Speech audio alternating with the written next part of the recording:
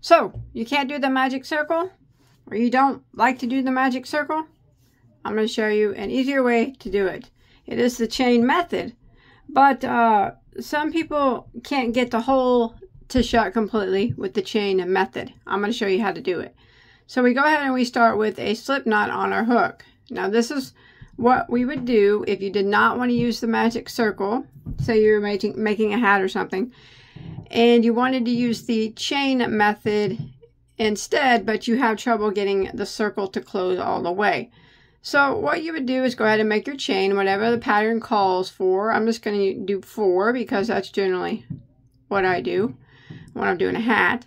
And then you want to slip stitch back into your first chain to form a ring. Throw your tail over. I put my middle finger in between the hook and the chain. You don't have to do that, but it just keeps that hole open for me. Now we slip stitch. Now, here's what's going to help you keep the hole,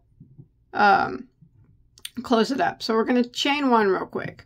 Now, depending on what your pattern calls for, you would do it the same way, but I'm just going to use double crochets. So you want to hide your tail along as you go. So I'm just going to work some double crochets through the center of the ring. Your pattern, whatever you're using or whatever design you're using, might be something different than double crochets, but it works for the same method. It works the same no matter, regardless of what stitch you use. Go ahead and make sure you crochet that tail along with you.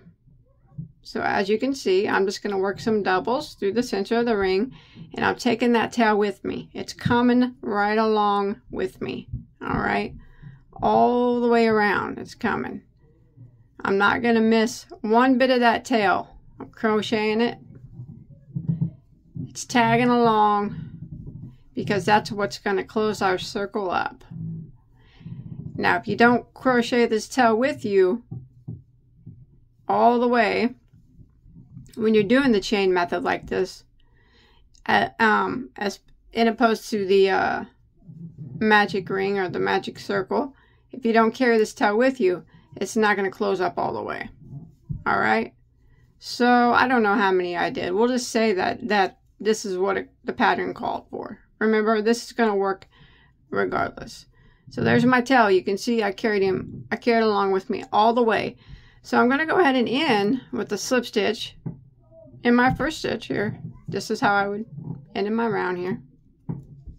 So I got a hole. See that hole? Now this is going to close it up all the way. Pull that tail.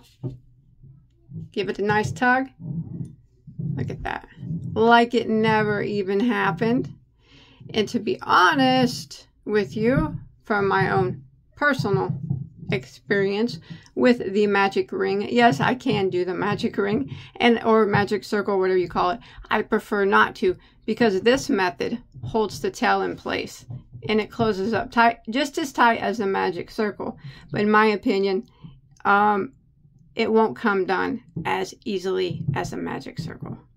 From experiences that I've had throughout my time that I've been crocheting for a long time, I do not use the magic circle because for me, this method won't come undone. The magic circle, like I said, this is just for me, can sometimes come undone. Maybe I do it wrong. I don't know. I just prefer this method. It just closes up just like the magic circle. Look at that. No hole at all. All right. So just another option you can do in opposed to the magic circle. Works the same. It looks the same. To me, it holds better, but that's just in my personal opinion. But I hope that helped. Bye, guys.